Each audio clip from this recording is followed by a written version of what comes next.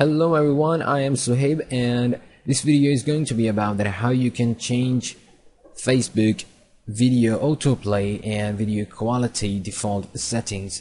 So if you are getting the video autoplay for the very first time on Facebook, you may see this pop up right above the video that videos now play automatically. Autoplay is now turned on when you use Facebook on the web, which means you are using Facebook on your desktop computer or laptop, and you can choose if videos autoplay in your settings. Well, that is a link, but so how to change these settings?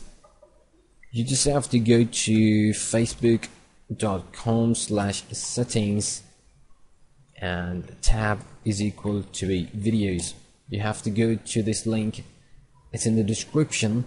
And once you go to that, once you get the page, you're gonna see these settings, video settings, video default quality, and I have changed it to HD if available. And you can the default values are the defaults right here. You can change it as you want it, and these things works on this value works on the Facebook website.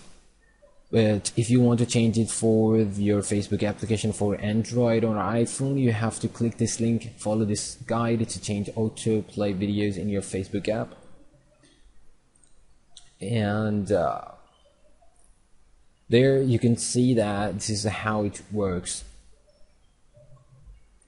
If you click this link, adjust your autoplay settings, well, you can read all the article for more information. If you really want how it works on Wi-Fi, or if you're using 3G connection on 4G, you just need to click on this link to stop videos from playing automatically in your application.